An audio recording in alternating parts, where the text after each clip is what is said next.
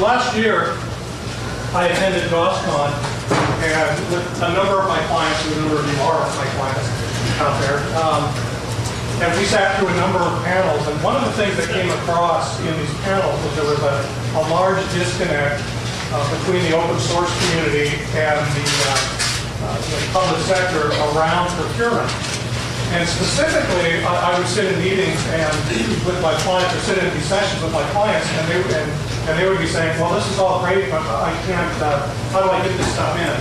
And they would raise that question, and the open source vendor would say, oh, it's easy. You just download it and compile it on your machine. Well, the point of that conversation, I think, was what they were concerned about were things like, most state laws have open and competitive procurement clauses that they have to adhere to. So the question became, if I go out and just download one ERP system and compile it, am I violating the state law for open and competitive procurement? So I got thinking about this, and it bothered me after this, because I believe that open source is really the future particularly in public sector, where our resources are dwindling and we're being asked to do more with less. Certainly, open source is one way to continue the level of service we provide while we have reduced budgets. But beyond that, so I started carrying this conversation forward, and I talked with a number of my clients and friends about it, and Debbie Bryant got involved in the conversation somehow, and she sort of told me, well, put your money where your mouth is, and let's talk about it next time we have Goscon. So here I am. What we've done and what we're going to try to do is we've assembled a panel. I'm not going to, they're experts in various fields, so I'm not sure any of us are quite yet experts in acquiring open source in the public sector. But we're going to try and hold a community conversation. I didn't think having a series of lectures was appropriate. What I did think was having you ask questions of an advanced panel would be probably a useful conversation to have. Hopefully this conversation will carry forward out of this room and beyond when we begin to kind of address some of the issues. We do have some level of expertise, well, all through the panel, to be frank, but Andy Stein particularly has done a good job getting open source in Newport News, those of you that don't know him. And I'm going to start with Andy, and we'll let each of the panelists sort of introduce themselves and tell us the perspective they bring to this conversation. Go ahead. I'm not going to use a microphone, so I'll stand so my voice carries. I have a lot to say and very little time to say it, so I made a few notes so I can get the key points across. I will make a few provocative statements, which I believe to be true, and hope to provoke a good conversation. First, I'll start with this American thing, you get what you pay for, which I learned recently. But I would say that, but I would change it a little bit. I would say it is more like you get what you ask for, and by ask I mean what's in your RFP. That's what you get. And the problem is with that RFP process, and I will touch on that just a little bit. If the RFP does not allow for collaborative projects, then we will continue to create more silos. And this topic will be addressed more in depth tomorrow in at least 2 sessions. So watch out for that. A couple points I want to make that I think are important here. But first a statement, a provocative statement, another provocative statement would be the traditional government procurement process does not work, in my opinion. And it does not work for these 2 reasons. One is it limits open source alternatives. I'll just define that just a little bit how it does that. But second, that it blocks future collaborative initiatives such as shared cost development, implementation, and services. So let's do the first part of the RFP. It assumes, the RFP process assumes a vendor economy that is limited to established service providers with a significant marketing budget. We usually put out RFPs with short deadlines and very complex ones. So we expect the community, the vendor community, to respond quickly, while the open source community does not do that.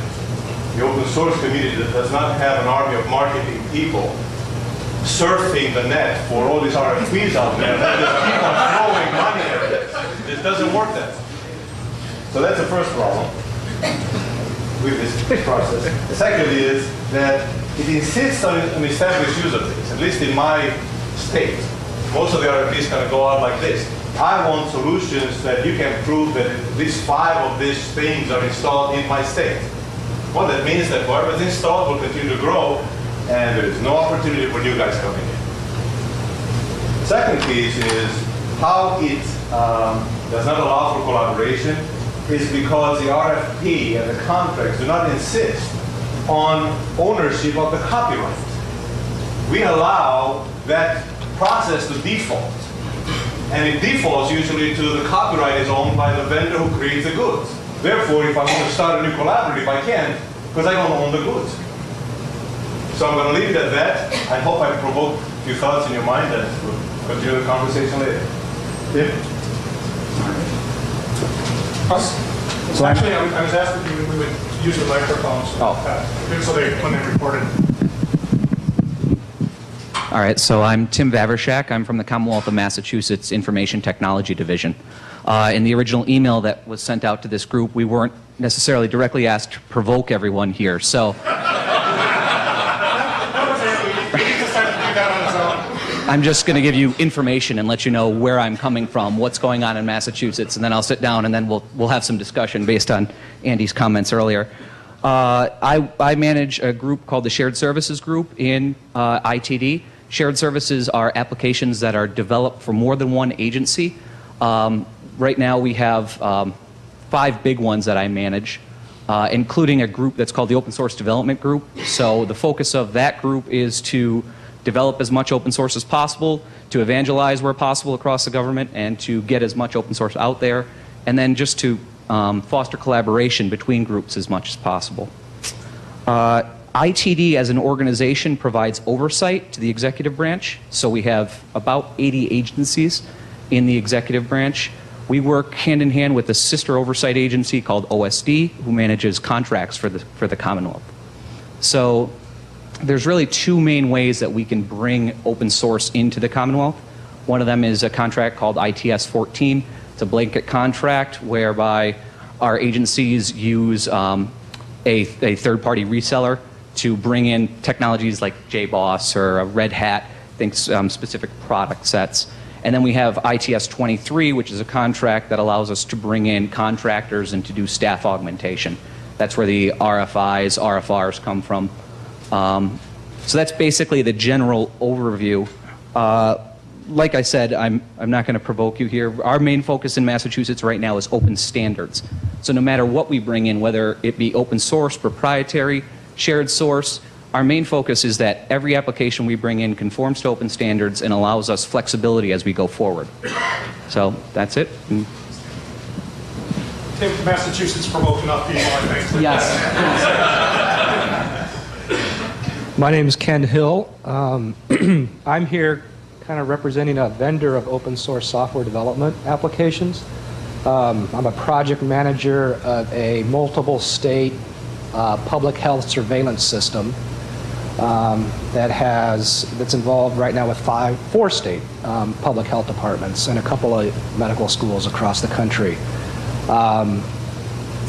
I can bring to this panel information on how we fund this open collaborative development project, how we maintain it, and how we support it. Kind of the history is that it started using actually proprietary software tools. Then about 5 years ago, we scaled it over to using open source software tools. So that's what I can bring. Thanks, Ken. Hi, I'm Jacob Carroll. I'm from the Oregon Department of Justice. I work in the Intellectual Property and Information Technology Group. And most of the solicitation, procurement documents, and contracts to the awardees come through our office.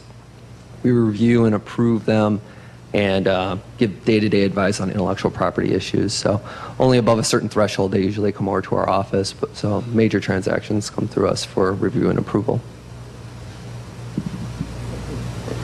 Good morning. I'm Dugan Petty. I'm the interim administrator with the Enterprise Information Strategy and Policy Division of the Department of Administrative Services, and also the interim CIO for the state of Oregon. However, that's not why I'm here. Why I'm here is because about 15 minutes ago, Deborah Bryant snagged me out in the hallway and said, "I want you to be in this panel."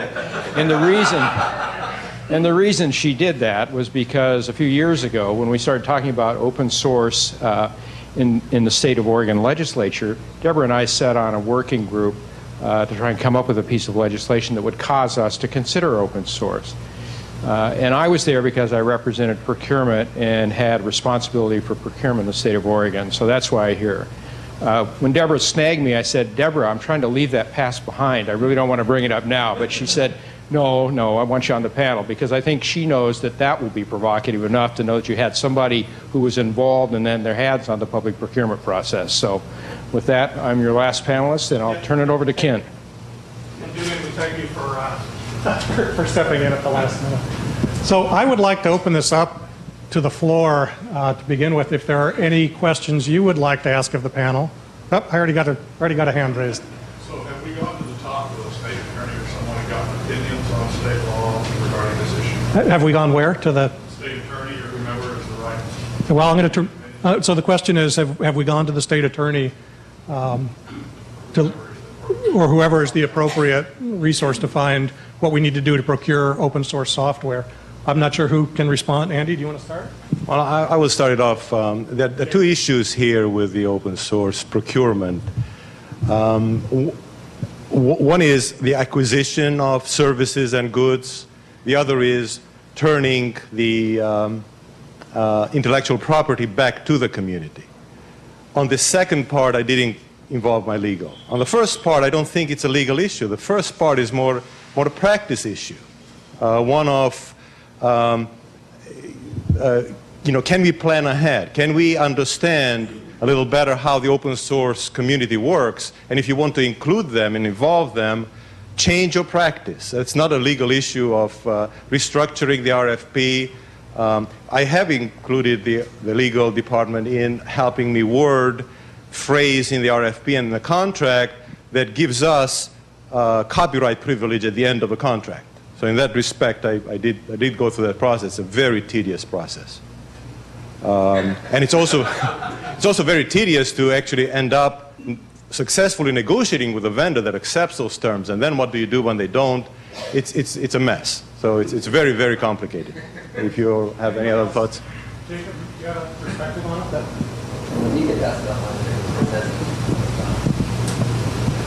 So I guess I am the fortunate person of being the only attorney on this panel, so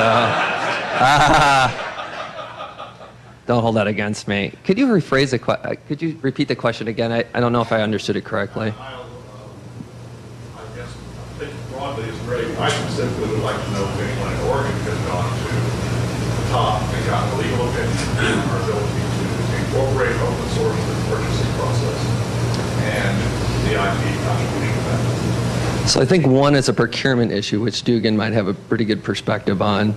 Another is a legal issue. If we want to address them one by one, we can. Okay. Let me see if I can start with the procurement side of that question. I think it's a good one, and I think the answer is no. Nobody has gone directly to the Attorney General and said, can we buy open source? Because I think the answer is, yeah, we can buy it. The problem isn't that the law prevents us from buying it. It's how we go about sourcing it and what it is we're sourcing. I mentioned a few years ago, Deborah and I got together and talked about a law around this, and there were some questions about, well, how do we do this? Well, we have software contracts with software licensing companies, but to some extent there are contracts in there that are open source.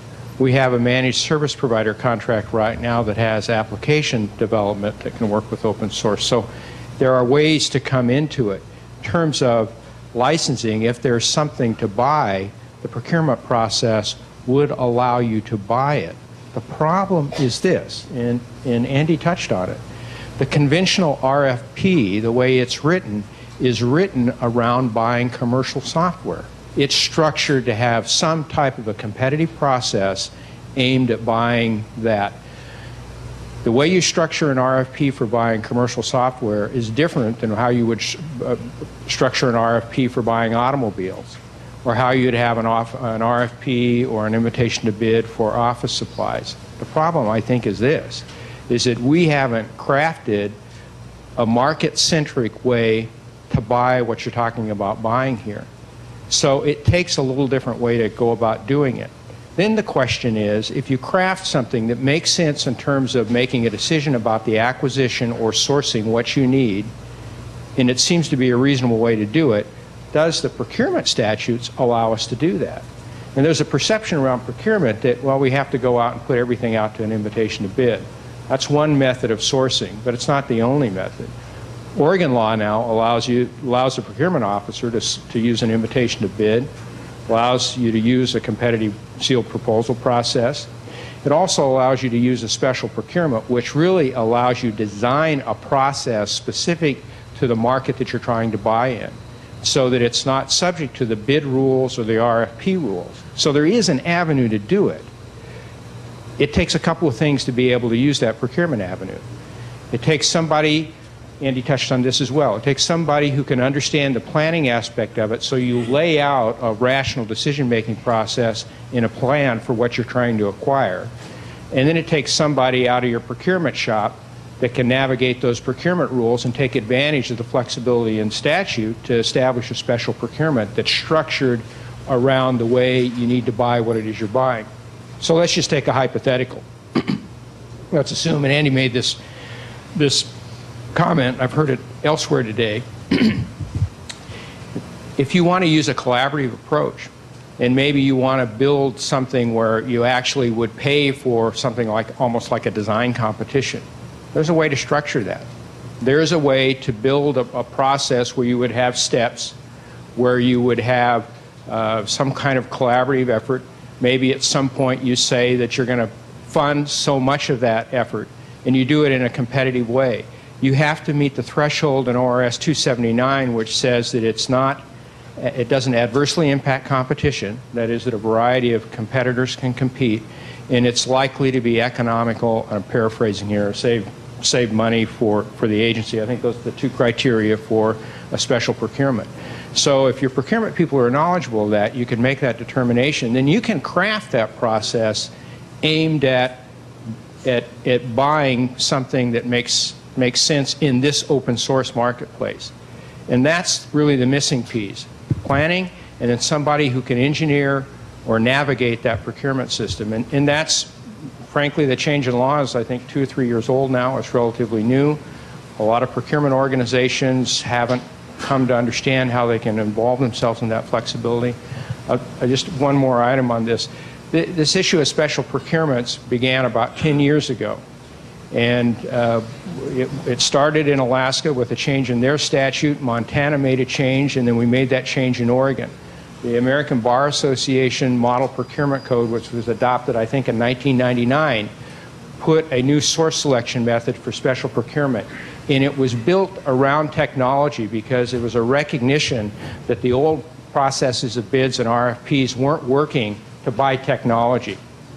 Any kind of technology, they just weren't working well, and it recognized that technology was changing at such a rapid pace that it took special procurements that needed to be redesigned and away from those standard bid process and RFP rules. So I think there's an avenue there. It's just having the people that can navigate that, yes. So with that special process, have any Oregon agencies used that? And if not, since it was modeled after what was going on in other states, where's the best place to look outside of Oregon for examples? Well, yes. I know that we used, when we, about a year and a half ago, maybe 2 years ago, the state of Oregon was engaged in a strategic sourcing initiative for about 12 to 18 months.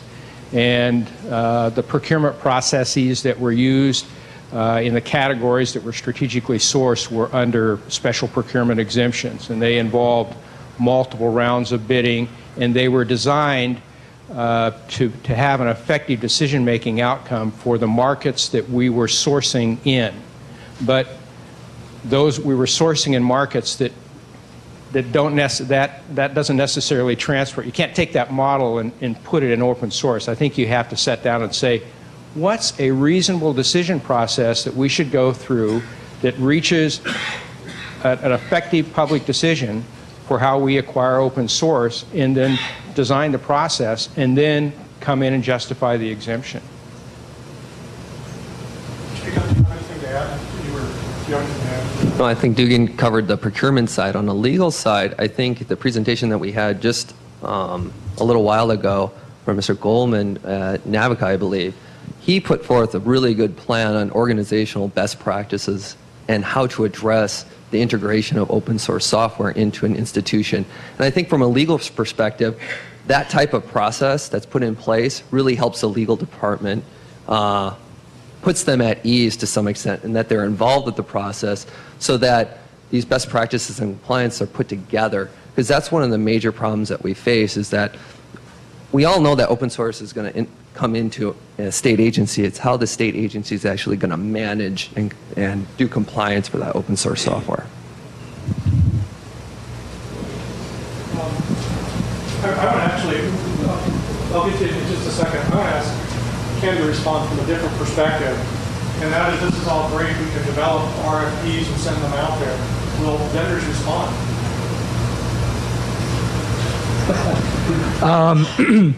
It really depends. As an open source developer, it's hard to respond to an RFP that has very specific requirements of platform.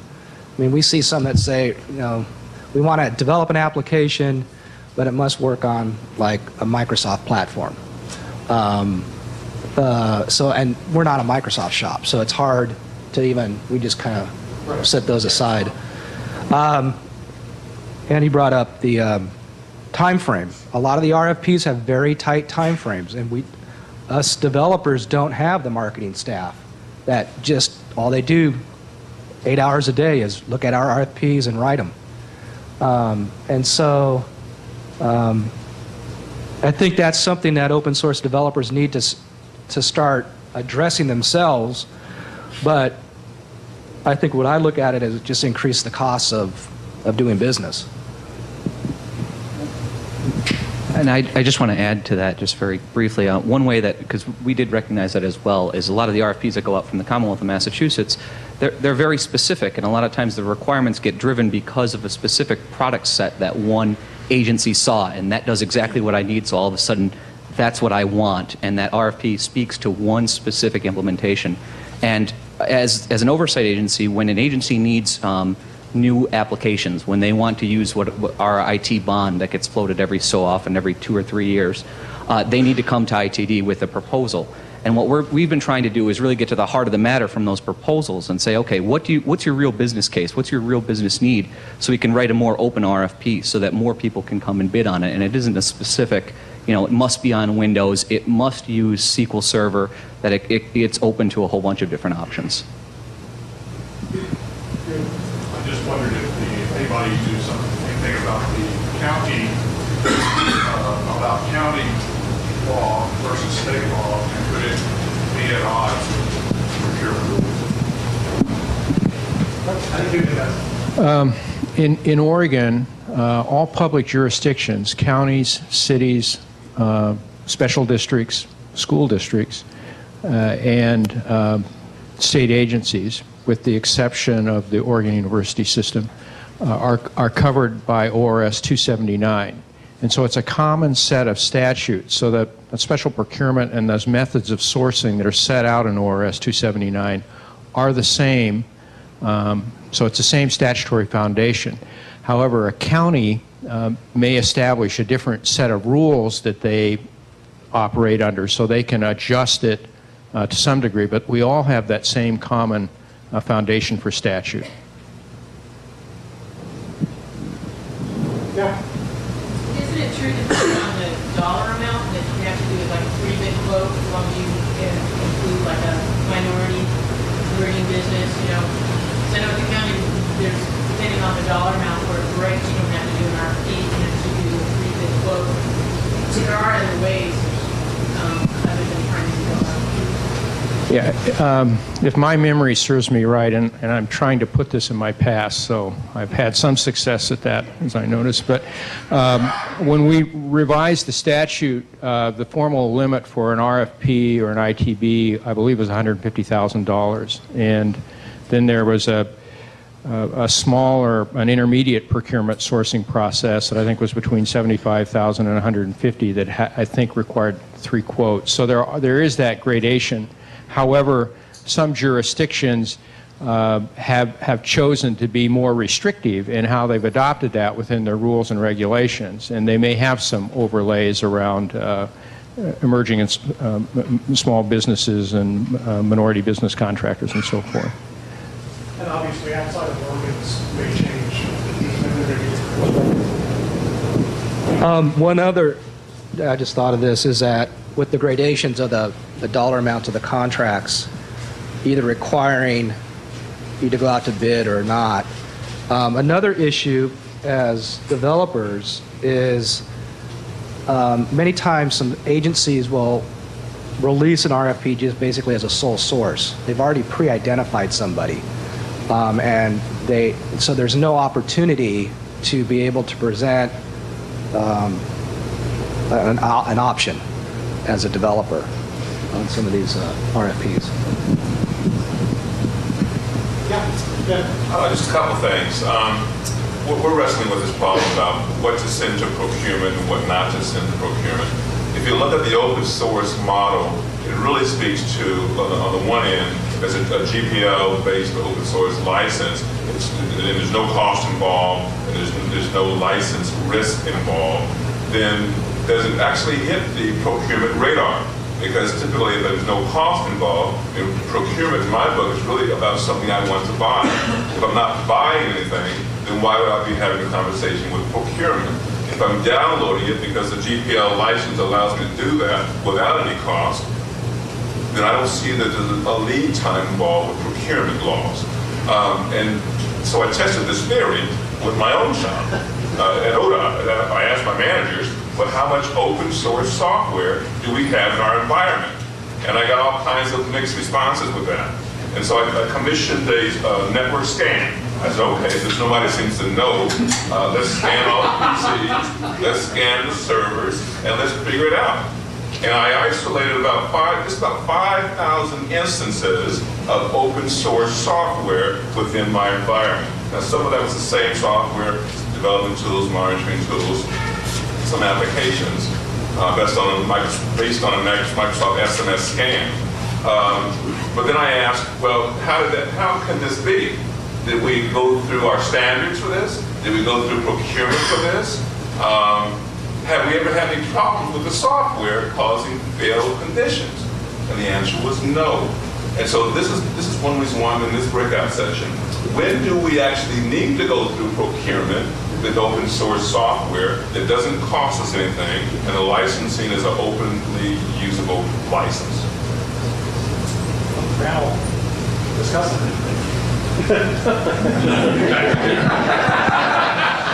Let me take a whack at this, and then, but our attorney here is handy.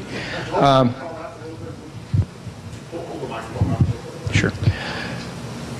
I think if it's free and there's no cost, the procurement law applies to every expenditure of public funds. If there's no expenditure of public funds, then I think there's not a problem with procurement per se.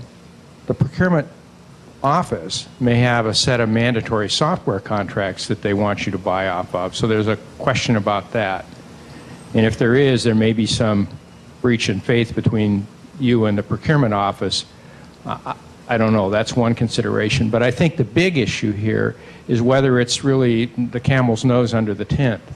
Because if there are follow-on expenditures of funds that are really driven by that free software, then there's probably a question about whether that trips the threshold and whether that expenditure of public funds can be competitively made, which is what the statute intended.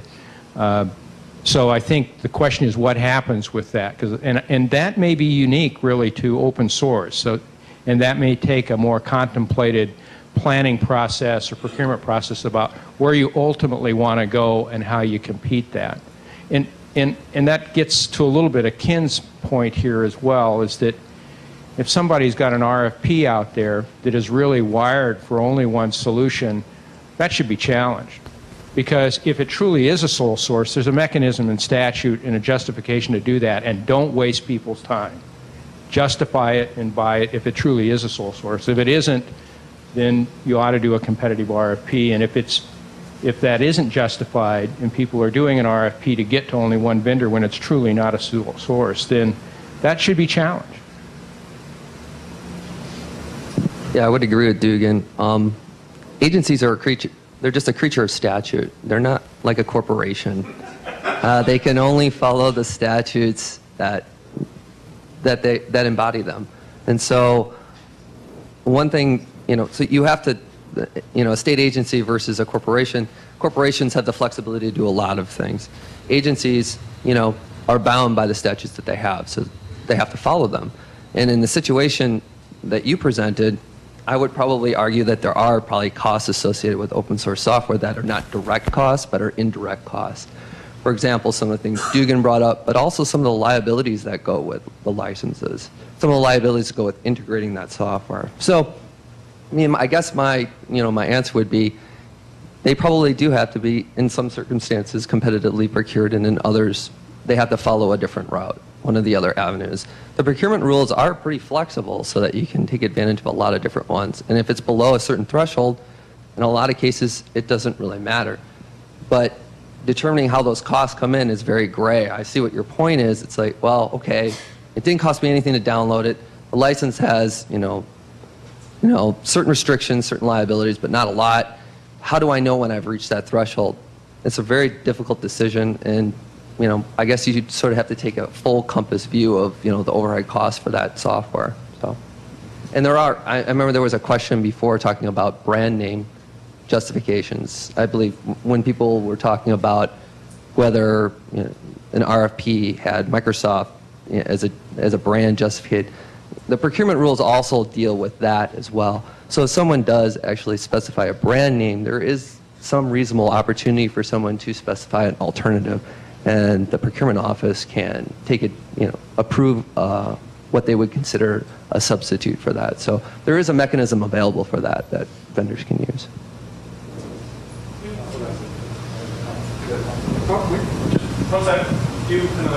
Yeah, I'm going to pop on my feet. I speak better when I stand. I would like to broaden this question that Ben asked to the spectrum of acquiring products, open source products, versus employing some sort of open source processes, maybe products included, into creating something bigger, applications, vertical applications. So consider now the other extreme, not of downloading tools and products that is free, and maybe argument could be made there's not much to worry about, just download it and use it.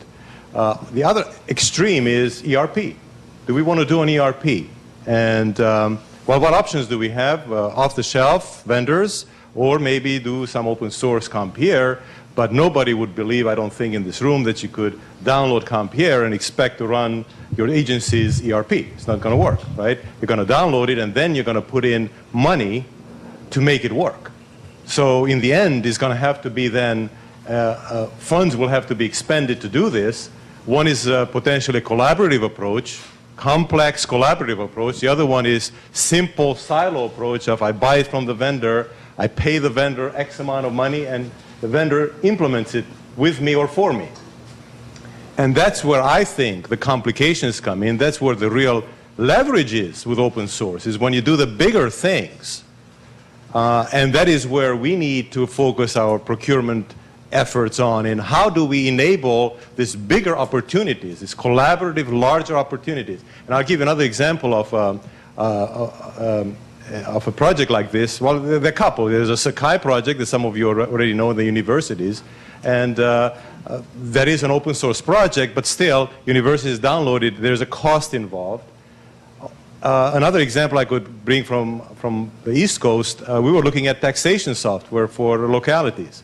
And again, we put out an RFP, then we get this silo vendor approaches, or there's a collaborative on taxation in North Carolina. Well, that collaborative is not going to respond to my RFP. So if I want to include them as one of the choices, I'm going to have to do extra work. If I just let the normal procurement process take its course, I'm going to limit my abilities to do collaborative engagements. So there was more questions. Yeah, all this open source stuff that gets downloaded, and Mr. Berry has 5,000, I've got quite a bit. Is this, and presumably one would track, keep track of this stuff, the fact that you're using it in your machinery. When does open source become an asset, and would you be legally required to track that asset?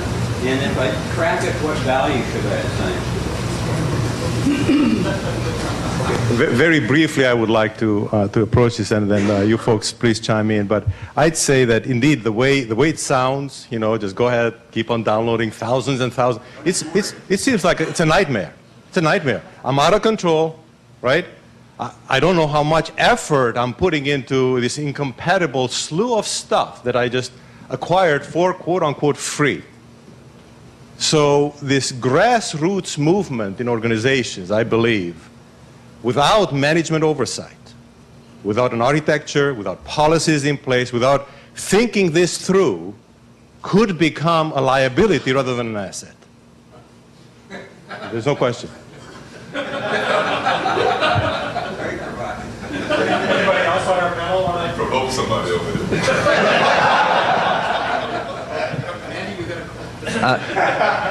I'm glad we have Andy on our panel.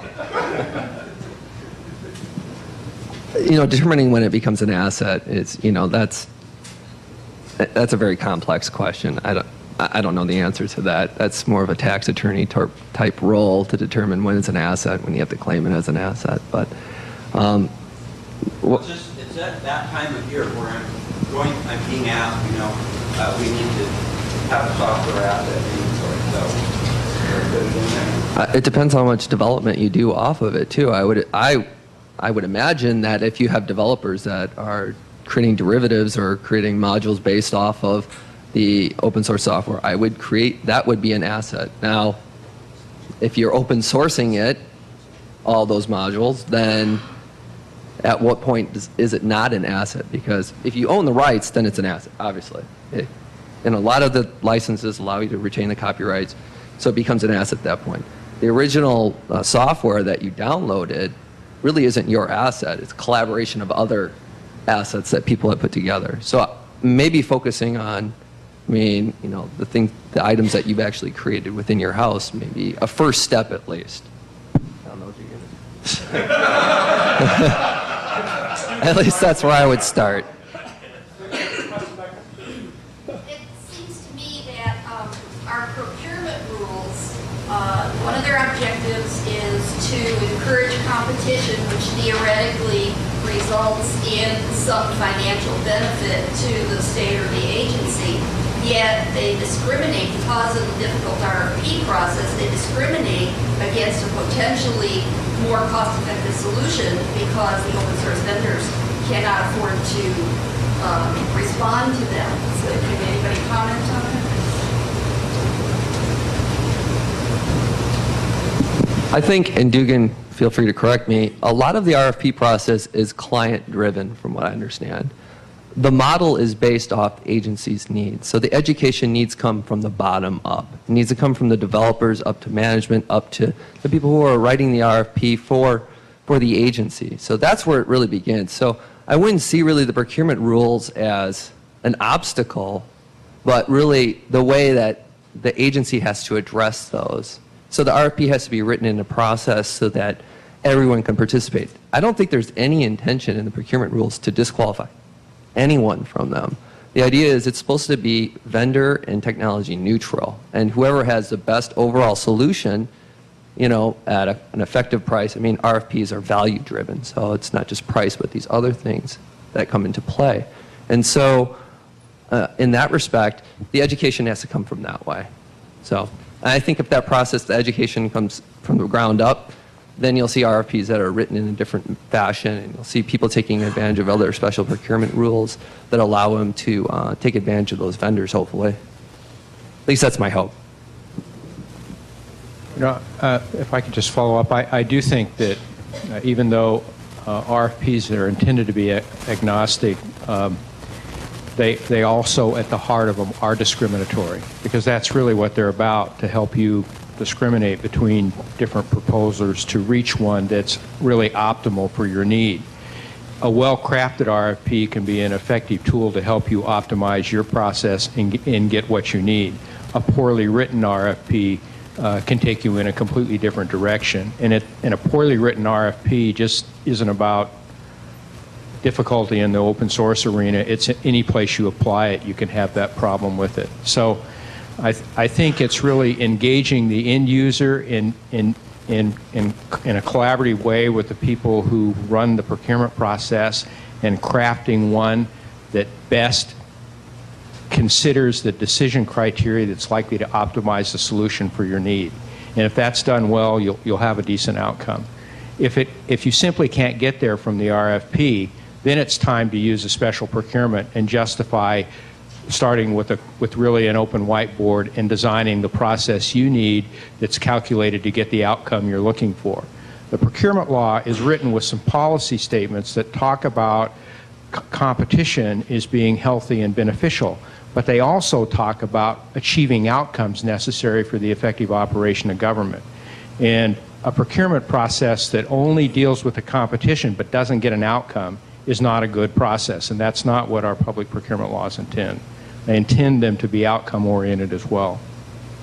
So, but on the other hand, we are hearing from a vendor who says the open source people can't afford to respond to a lot of government RFPs because that is an expensive process on their end. Yeah, I think that's a valid criticism. You can find that criticism by vendors in other areas completely outside of open source and outside of technology. It could be that the RFP can't get you to where you need to go, and you need to design something that's intended to build in it the kind of decision-making gates that you need to achieve an outcome. And I think part of it is getting the right team together with the right shared mental model and conceptual approach to how they're going to do that, and then using, if you can't make that fit into the source selection requirements of statute under an RFP, then doing the exemption for a special procurement process. I think what also helps is in an RFP is to have, and I've seen them, where there is a small business set aside. They'll say that, you know, we want to have at least X% of the respondents to be a small business as defined by such and such.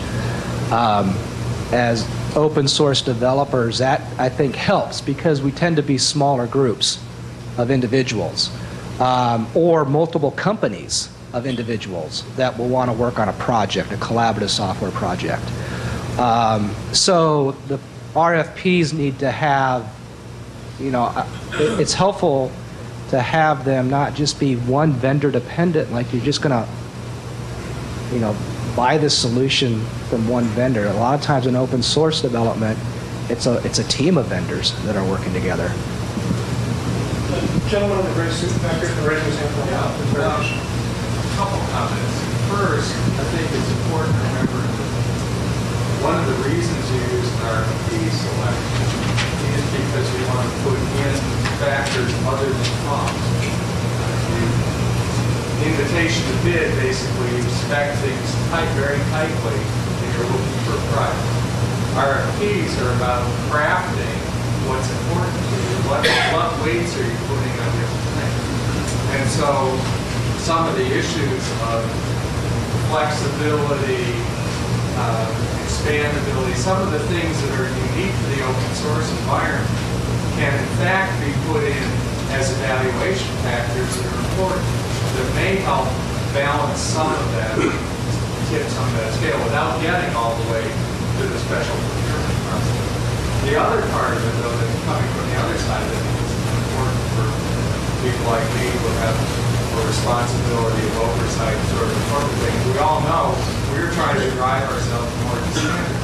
So defining standards very well that you're after is important. But sometimes that does or can necessarily provide some limitations in the environment you're going to use.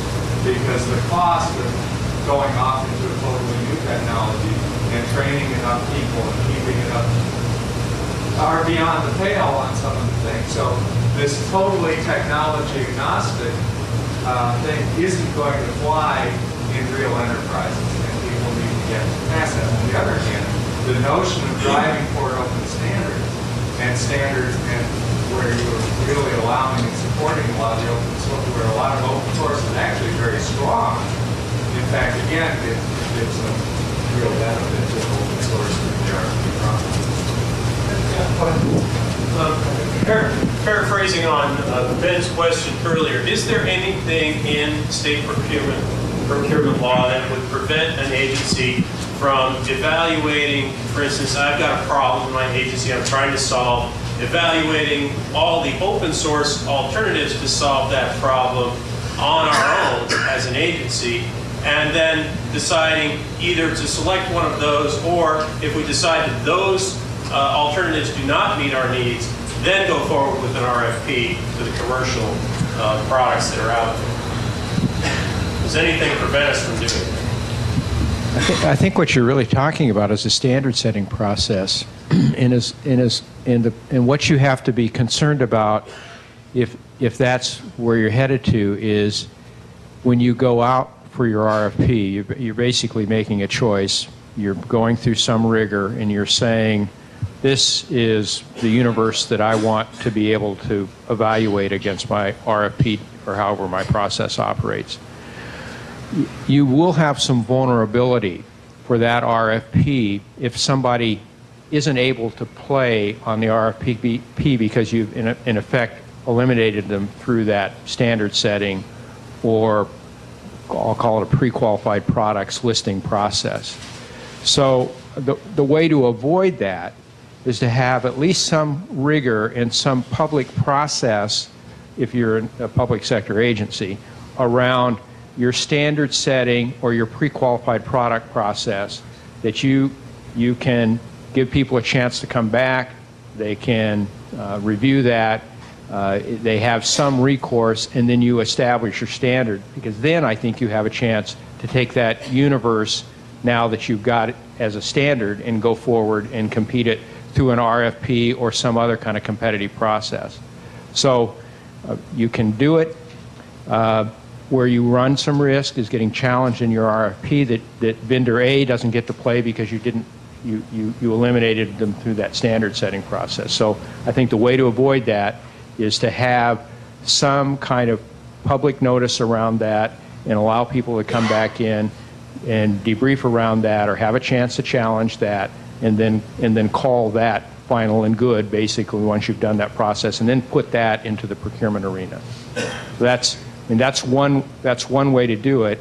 That makes your RFP or whatever your procurement process is more bulletproof. If you don't do that, it may not be a problem. If nobody raises the issue, it might not be a problem. But if they do, you may wind up having to go back to square one. That's my take on that. No, I would agree. When you're talking about setting a standard, that's probably right. Now, if I understand, maybe I took the question a little different. Did you mean that basically you were going to adopt open source software up until the point where you thought at some point you should do a competitive solicitation? I guess what I'm looking at is what's a possible way to get around that issue of open source products aren't going to respond to the RFP. So what if the agency comes in and does its own evaluation prior to going to an RFP? Are there open source products that meet our need? And let's say we find one. Let's say we find one that's a good fit, and of course it's going to have costs, but we don't see a need to go to an RFP. So we take an open source product, we download the free stuff, we take our developers and do whatever modifications have to be made, and that's, we've got the budget to do that, let's say, and we've got the authority to do that. Are we running afoul of the procurement laws by doing that? My guess would be is that you would be doing a sole source procurement, and you would have to you would have to justify, using that vendor. So it is a procurement to download a free software and decide to modify it with our own resources? If we haven't spent money, Well, I mean, he makes a good point. If there's no money actually being spent on it, just downloading it, the procurement side is one thing. The legal side is a different thing. Is it your agency expending money in labor and man hours? Well, sure we are. Checking that Oh, yeah. I don't know open if source, would that that be a would. procurement? I don't think so. But we have discretionary budget. I mean, we have, not everything we do is a procurement. We have staff, right? And we have some discretion to use that staff as we see fit to meet our mission, of our agency. So, That sounds very dangerous. And then you're also protecting the public dollars. So to the extent that as a public agency, you build a bureaucracy to build software and deploy an army of engineers to build software, independent of any analysis of what the costs are up front, and regardless of whether or not there's another solution, it just sounds a little dangerous. And I think we've seen that actually in some cases where federal agencies are building software and deploying people and doing it at a cost that is much higher than what the open source community, if it was engaged productively in the process, could do to it. Do you want to? Okay. John. You want to pass it on? Okay, I'm here. I'm not a panelist, but I did stay at a Holiday Inn last night.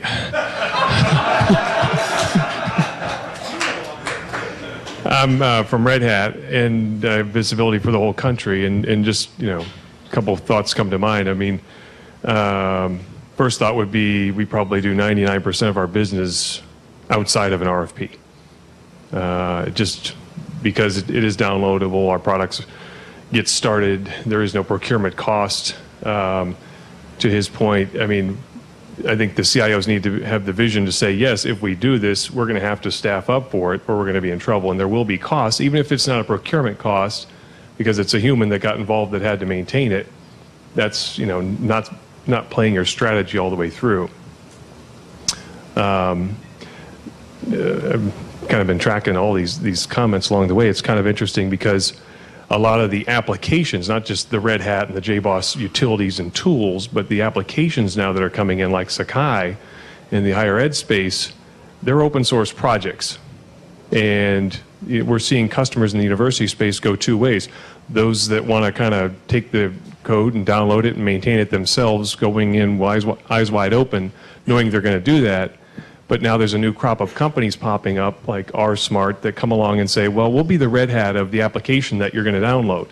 And we'll basically be like a real vendor for you and give you support and give you the updates and things like that.